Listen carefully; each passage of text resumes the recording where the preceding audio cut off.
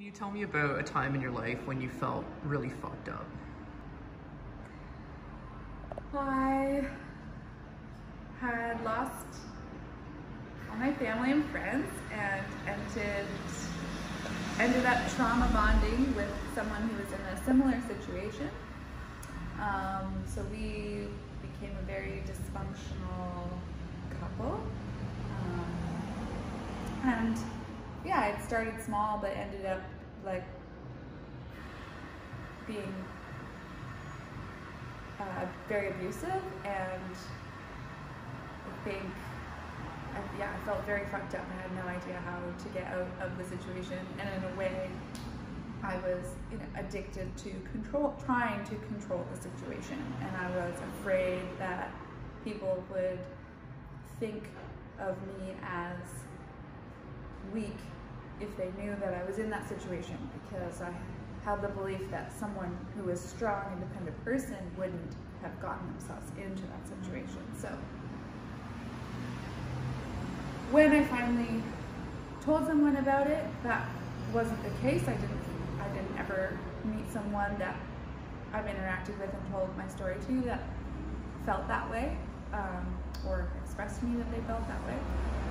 So that was the best thing I could do, was to let someone know that I was struggling, and the best thing they could do was not judge me, and just ask what I needed in the way of support. And slowly but surely I dug myself out of that situation with, and then I fell back into it, and then I dug myself out again, and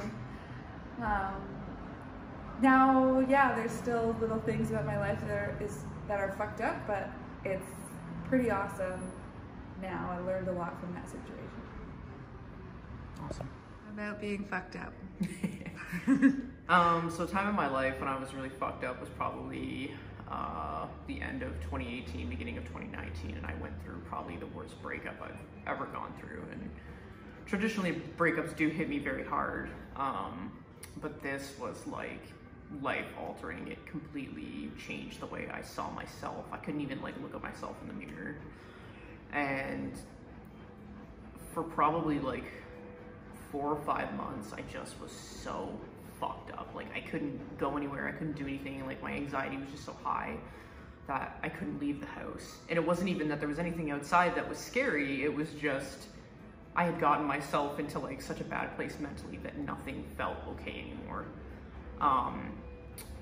I leaned on my brother a lot for support in that, and a couple of really good friends of mine that thankfully didn't cast any judgment, and didn't, I guess, look at the situation as only one person did something shitty, and it was, but it really took realizing that I had to get out of the headspace, because I was not going anywhere, I wasn't doing anything with my life, and that was really scary. So I finally, I called the doctor.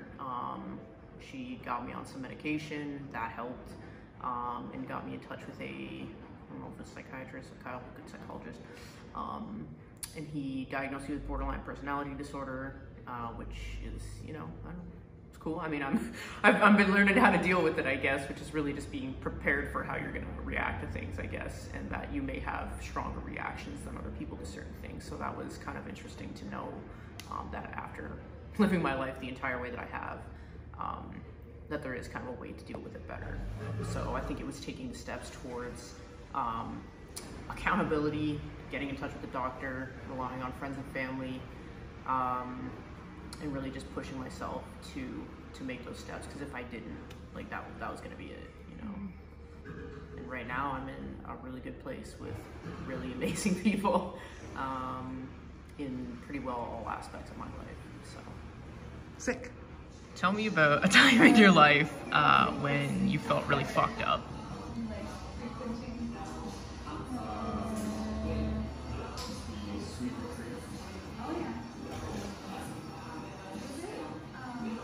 Can the whole video be just me thinking back on the time? Of course. Just not saying anything.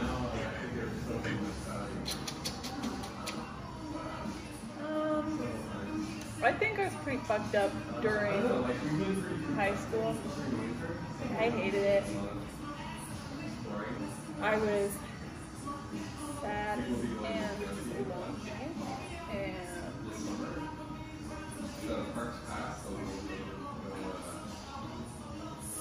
so just emotional and hormonal, and I just like, I felt like heavy every day. I felt like I couldn't, you know, the high school thing. I don't know. I just felt like so emotional every day. I could barely wake up. Like, had like somebody sitting on my chest every day kind of thing. And it didn't get better until I left high school. Like, as soon as I was out of there, I felt like a huge relief. But like, I just felt like it was. I was just so sad all the time, you know. And I really couldn't put my finger on why now, and probably couldn't then. I just felt like everything was too much, you know. Yeah. And I think I really thought that it was, I blamed it on this small town that I lived in that was the cause of all my worries, and, you know, it obviously wasn't.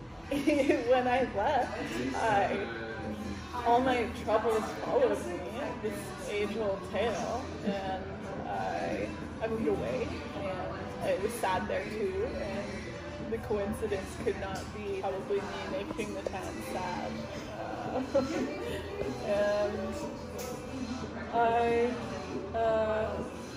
I realized at some point driving across the country that I was missing, you know, I didn't hate my town, I just hated my life, and I was missing community, which, you know, I had to go find. It exists probably in many towns. It also existed in my hometown, so I came back here and I found that. And like I would truly not be where I am today without the community that I have now. Even this place, like, you know, I felt like it fell in my lap. Felt like, you know, I was sitting in a chair getting my hair cut, and the owner asked if I wanted to learn how to cut hair, and I said yes. And like, that's one of those decisions that you'll forever think about. Like, I'm so thankful. You know, it took me a really long time to leave that shit job that I hated, but I came around to being in here full time, and like slowly, you know, got better. It's not like it wasn't hard, but. Can you tell me about a time in your life when you felt fucked up? I feel like a lot of people that I've told this to have felt the same way, but around the pandemic, I was sitting in a beautiful cocktail of hours of time in isolation to myself, and only thoughts to think. And I just got looking through, I think I was sitting on my floor looking through pictures of myself, like from the past couple of years, and just realizing how much time and effort I spent putting into this character of myself that I didn't feel was who I was, and I didn't feel like it was worth putting that amount of energy and that amount of really suffering into becoming something that you're not. And I think it was about that point that I started looking at gender identity, and yeah, a lot of questions came up for me, like, am I faking it? Is it something that I'm doing to please other people all over again?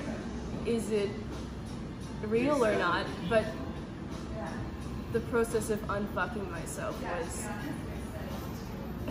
seeing more and listening more to me, and not to the things that I pretended I was, or the performance and perfection and grappling for worth and things that don't give you worth, things that just are material. Meditation helped me. Meeting a community and a space that you just got to show up and just be a raw, unedited version of you has definitely helped me, and it's been a long journey, and sometimes it fucking sucks. But at the end of the day, when you go home and you know you've just had this great experience because you feel seen as an individual rather than just like some character of yourself, it feels worth it to me. 100% it's worth all of the toil that goes into disassembling some built up fake. That's where I am now, disassembling.